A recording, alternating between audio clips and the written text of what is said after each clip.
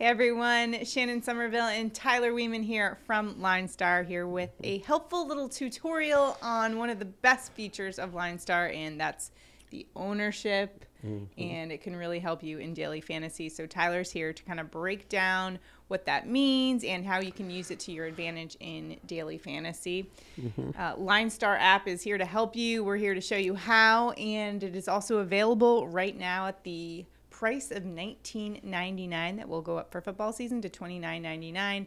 You will not find this best deal in price, DFS. the best deal in DFS. All that information just for the price of $20 a month. Yeah, and we just recently redid our website. We've redone the apps, and with that, we've also changed our ownership projections. The algorithm's a little different now, and it's a little bit better and coming in pretty good, as we'll see here. We're going to talk a little bit, too, about why ownership is important. Right. So when we're looking at daily fantasy, of course, everybody knows, it's important to do research on the players and who you're actually putting on your team. But equally as important is where the rest of the field is going.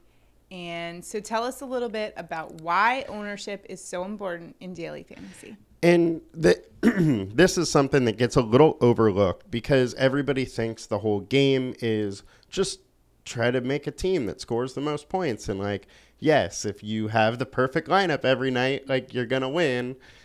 But it's pretty hard to do. And when the game is really about you versus everybody else and just outscoring the rest of the lineups. So if that's the game, figuring out what everybody else is going to do becomes extremely important. So I have a little example for you is if you had 100 people, everybody threw in $1 for coin flips. Now, if 75% of the people, so 75 people pick heads, there's a $100 pot. You're going to end up with $1.33 if you get heads correct. If it's tails, the other 25 people win $4. Now, with that being a 50-50 situation, you stand to gain way more money if you know ownership is going heads versus tails. Right.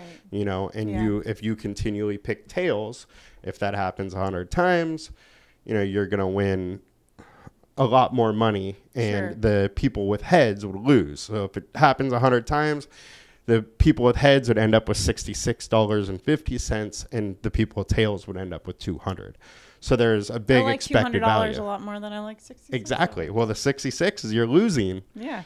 Almost 35% off it. You're losing 33.5. So it's a very simplified kind of example of it, but it shows you with little tweaks because of ownership, there is a large expected value by knowing the ownership. And as we can see here, we have our ownership up. This is from yesterday, just to kind of give you a good idea as far as how our ownership stacked up with what actually happened. Now, as you can see, we had Garrett Cole and Shohei as our two highest owned pitchers.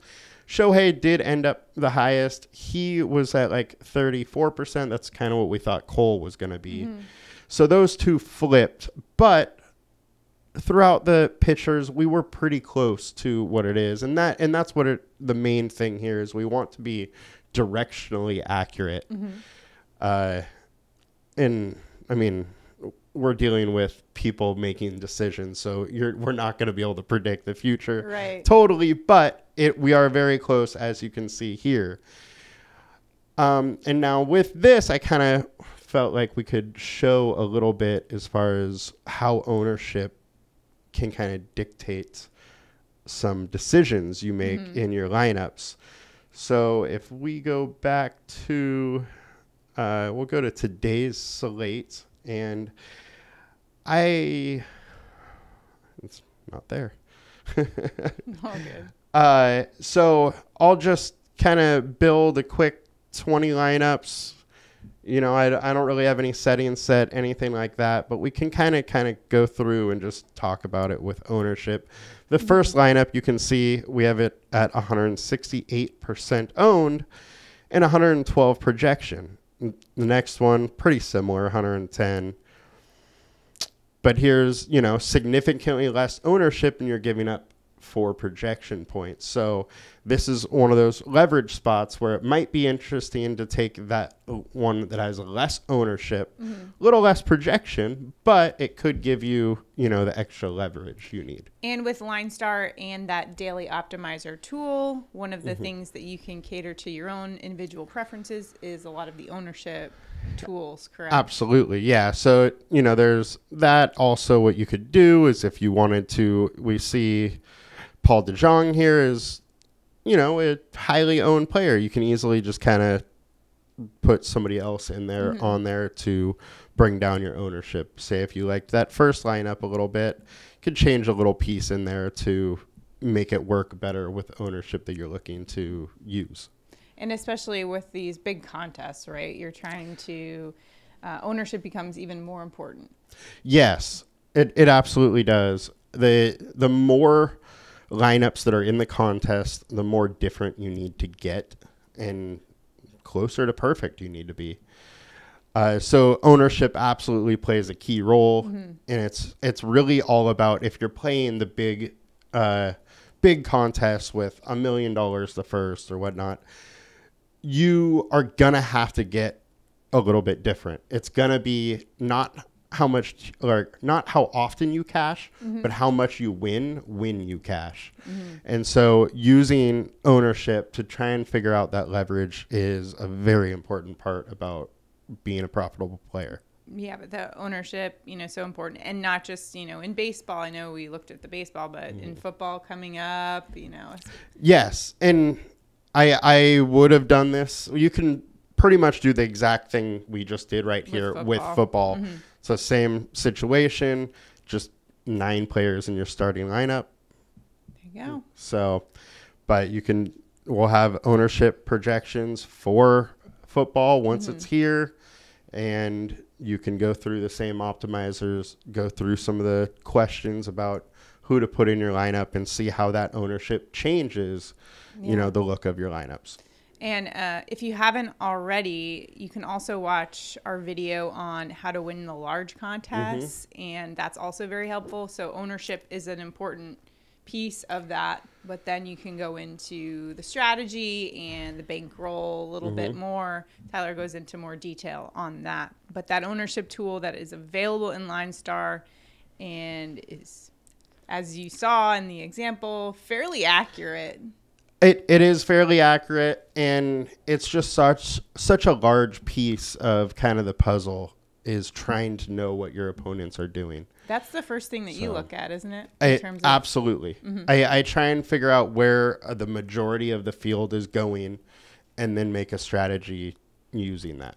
Sometimes it's for baseball, say if there's a Coors Field game like today where that game is getting so much ownership, then I have a decision point. Do I just cancel that game out, act like it doesn't exist, and hope it fails? Because like I said, it's how much you win when you're right. And if that situation was to play out, I would be in a very good position to then win the contest. Fading the field can be a very lucrative strategy when you're talking about. You have to, go through the emotional roller coaster of losing a little bit more than winning. But like I said, it's all about how much you win when you win. Right.